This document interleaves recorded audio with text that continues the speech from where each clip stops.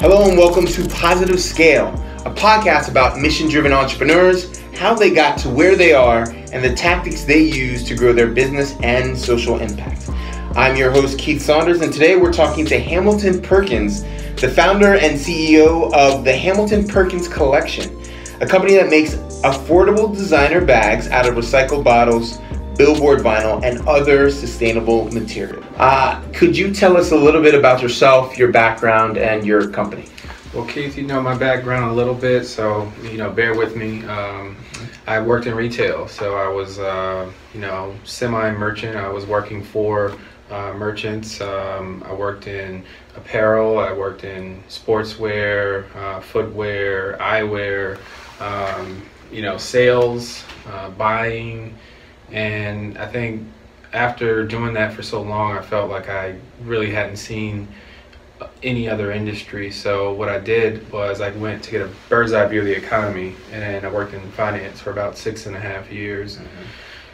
I've always been interested in making things and creating things. I lived in a relatively creative household, I'd say. I mean, I'd have different access to whether it was just art or just crafts. I think that was kind of something I did really early. Some early memories are definitely being entrepreneurial, having a locker decoration business in middle school. Wait. Tell me a little bit more about this locker decoration. I had a locker decoration business. So I used to take magazines and I would dissect the magazine pages and I would find the most attractive pages and I would clip them out and I would sell them individually as locker decoration art.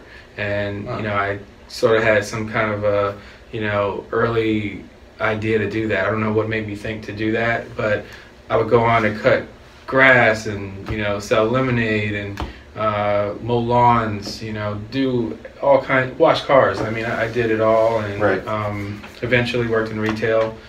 Finished the retail industry, 5-year stint in that, and then went into finance and worked and basically at each department that I could possibly work in. I worked in I think like 8 out of the 10 lines of businesses within a 6.5 year period.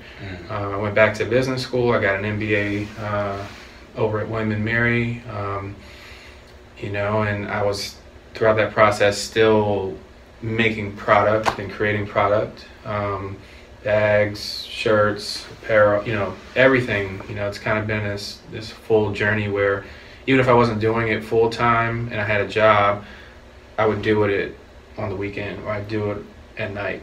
Mm-hmm. And I think for me, that's how I, got to a point where, I felt satisfied with the bird's eye view of the economy and seeing multiple facets, I guess, of business and different operators and their styles and, their, outcome and their happiness even. And I think that's where, I really just kind of got it straight in my mind that I want to be an operator. I want to create, I want to make things. And so, it all started with a personal need. I needed a cool bag that I could be excited to carry and be proud of. So I ended up making it for myself when I didn't find it online or in stores. And